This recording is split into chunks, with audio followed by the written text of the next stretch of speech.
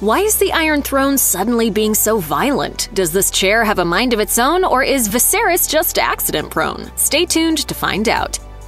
King Viserys Targaryen is a pretty clumsy guy, isn't he? Sure, he's a mighty ruler, the patriarch of Westeros' finest family, and a builder of scale models. However, the guy can't seem to sit on the Iron Throne without inflicting serious and wildly infectious cuts on himself, which seems like a pretty strange character flaw, considering that the seat is a very central part of his job. After all, pretty much everyone who sat on the Iron Throne in Game of Thrones could lounge on it any way they wanted without filleting their muscles or appendages. As the people who are familiar with George R.R. Martin's source material may already suspect, there's a reason behind this dramatic change in the Iron Chair's effects on the person who sits on it. And the reason goes far beyond Viserys Targaryen's personal sitting skills. In Game of Thrones, the dangers associated with the Iron Throne tend to stem from the fact that if you sit on it, several factions will attempt to remove you from it by any means necessary. However, George R.R. Martin's A Song of Ice and Fire series depicts a very different Iron Throne. The throne was designed by none other than Aegon I Targaryen, aka the Conqueror. Being a tough enough guy to earn a nickname like the Conqueror in this universe, Aegon wanted to make sure that whatever rulers came after him would be up to the task. The Iron Throne was created as a combination of a stealth test and a method for weeding out the unworthy.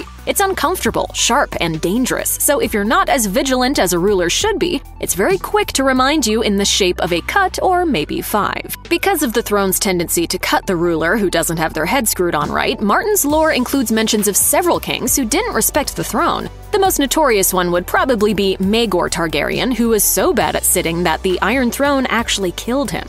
Another name worth mentioning is the Mad King, Aerys II, who was eventually killed by Jaime Lannister, only after he had injured himself by slouching on the throne. Even the reigning awful king, Joffrey Baratheon, cuts himself in the books. It definitely appears that Viserys Targaryen isn't the kind of guy the throne approves either. Episode 1 of House of the Dragon includes what seems to be an example of correct Iron Throne posture. When Viserys banishes Daemon near the end of Episode 1, he's sitting straight as an arrow, wielding a sword of his own. Daemon walks away, and Viserys immediately cuts his finger on the throne. Add that to the back injury he sustained before the beginning of the series, and it's not hard to suspect that the character might not see the end of the show. The dangerous nature of the Iron Throne is reflected in its design. It's difficult for a large seat made of swords to be unassuming, but that's exactly what the original show version is compared to the new House of the Dragon Iron Throne. There aren't 1,000 blades. There aren't even 200. I've counted.